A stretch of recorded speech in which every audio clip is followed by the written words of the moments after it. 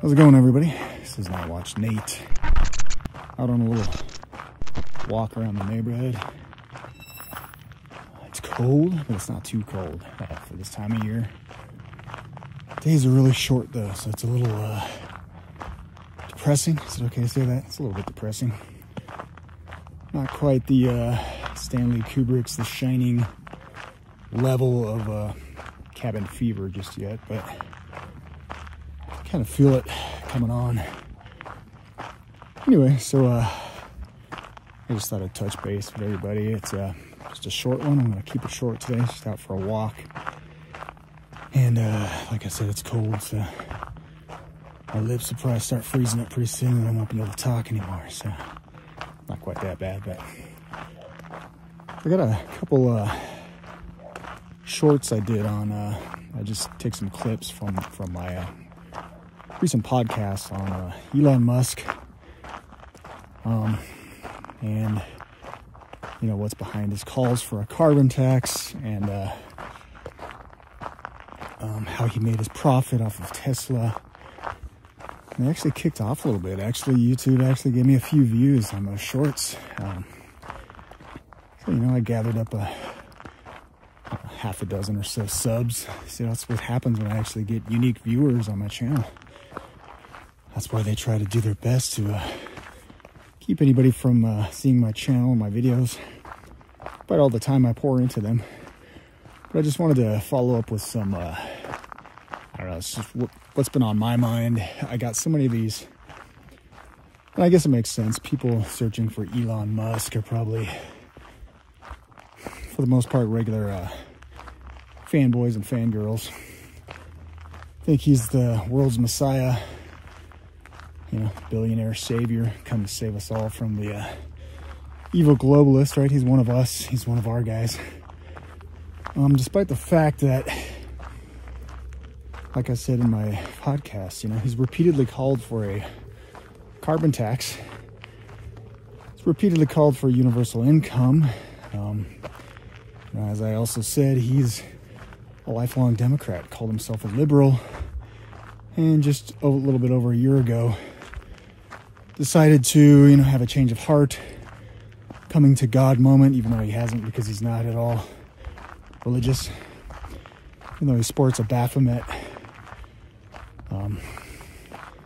goat head on his Halloween costume, and he's worn in the past a pluribus unum New World Order suit coat at one of his, you know, fancy occasions, some ball that he went to or something like that. Yeah, they love their little messaging, don't they? Putting out that little cute symbolism now and then. Just so we have enough of a breadcrumb to chew on. And I think it is part of the spiritual plan that, you know, there are rules that even the fallen one has to abide by, and that is, you know, they have to let their plans be known so that God's people have no excuse when it comes to whether or not they are deceived, or whether or not they love the truth enough to embrace the truth, and to, when you embrace the truth, you must hate the lie, right? So not only all that, but Musk is also pouring his millions into the development of what he at one point called summoning the demon of AI. And he also co-created or co-founded, I'm not sure, whichever it was, the ChatGPT, which was kind of like an open AI, basically, for the internet. And with all the kind of Pandora's box of problems that comes with that new technology, right? Which will fit right into the plan of, you know, the UN Agenda 2030 goals of having everybody given a digital ID at one point, which fits into Elon Musk's plan of converting Twitter, or X, into a China model everything app like WeChat, which, you know, they've already changed their user agreement, user policy, to include the collection of biometric data on their own users, as well as, AI learning being turned on their own users as well, on that free speech mecca that is X, right? Why am I so skeptical of Elon Musk? Maybe because his talk doesn't match with his actions, right? Follow the money, right? I mean, talk is cheap. But, when he says that he's expecting a red wave, it only makes sense. Do you want to be on the losing side? Do you want to be on the opposing side when the pendulum sways to the other extreme? Or is it more wise as a businessman, which Elon is, to be ahead of the trend, right? To not be left out, not be labeled one of the woke corporations that everybody on the right, the rising majority, is calling out and boycotting, right? This makes wise business sense to me.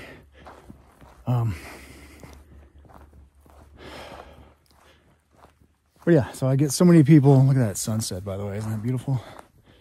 I cannot complain about living up here in the mountains, even in the wintertime, even in the cold, dreaded time of the year up here in the Colorado Rockies. I can't complain about it. It's still beautiful. And it's fairly peaceful, compared to living down in the chaos of the city. Crime and corruption and depravity and shootings going on every day in Denver. And yeah, you can't complain. The traffic and the noise. But the reason I bring this up was because I had so many comments on those little video shorts that were still pro Elon, right? I mean, willing to excuse the fact that he, the only way that Tesla, up until within the last, I think, year or two, actually began to make its own profit, the only way they were capable of making any profit was by charging more successful automakers carbon credits, basically.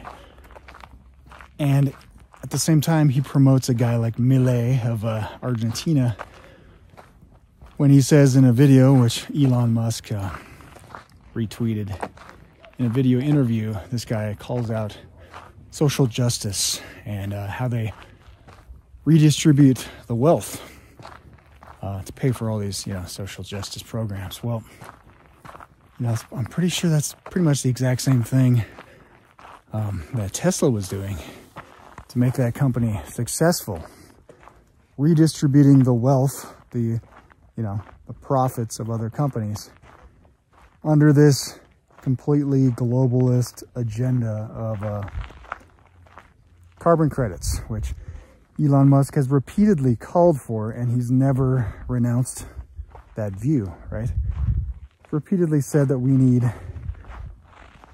a carbon tax. And at one point, he even tried to pitch that idea to Biden, and that was even too extreme for Biden. So how does that make Elon exactly a conservative again, folks? You see, what they're doing, in my mind, is redefining what it means to be a conservative, right? And of anybody, who's done more to popularize the idea of self-driving cars, electric vehicles, which ultimately will be used to strip us away of our autonomy and our ability to travel, our right to travel. When it's tied in with all this digital ID, social credit score system,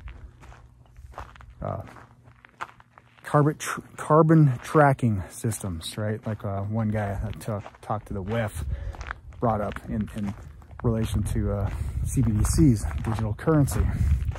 Yeah, everybody can be allotted a certain amount of credit, carbon credit, to, take a certain amount of drive, take a certain amount of vacation every year. But if you exceed that, despite the fact that COP28 right now, where, you know, we have people like Bill Gates flying on their private jets, using up more carbon than any one of us would use in a year. Yeah, we're all supposed to be concerned about our, you know, it's this collective dark age mindset, this religion of Gaia, this new neo-pagan religion that's they're trying to push in the name of science. We're all supposed to have this like guilt, this blood guilt on our hands, right, for all the damage that we've done to the future generations. You know, the earth cries out under the weight of all of the horrible sins that we've committed, right, as consumers, which is what all of these same transnational globalist corporations turned us into in the first place, right? Isn't that the ideal consumer that just gobbles up goods all day and works 9 to 5 to pay for all the luxuries, all the trinkets that they buy from the merchants outlined in Revelations 18, you know, Revelation 18. I get that mixed up sometimes. But yeah, so they create the beast. They create us little monsters with our ravenous appetites, and then they penalize us all and, you know, burden us all with the guilt of this new Mother Earth religion, with a concept that, you know, it's just our human activity on the earth that does damage to God's creation, basically. But it's never, of course, put in the context of the true God of the Bible, right? Yahweh. It's always like this nefarious, is that the right word? Not nefarious, nebulous idea of a, again, like an earth religion. Neo-paganism blended with science, right? Where they concoct the numbers. I was reading an article today about how they were claiming that human activity, man, it's in the billions of tons of carbon every year. And I've yet to see an article that actually explains that, lays it all out. You know, they have all these hypotheticals about, you know, how many trees are cut down and, you know, cars and everything else. But I've yet to read an article that actually outlines, like, bit by bit how they come up with this data, because some of the articles I was reading, you know, they're trying to prove or disprove the idea, the popular notion that volcanic activity pumps out far more carbon dioxide into the atmosphere than human activity. Well, if you think about it, you know, there's dozens of active volcanoes around the earth continually spewing out gases into the atmosphere. Massive quantities, right? I mean, the earth is a huge living machine, right? But we're to believe that petty little man, these little microscopic specks on the surface of this huge globe contribute far more than geothermal activity, right? In any case, so it's like any other kind of quasi pseudoscience.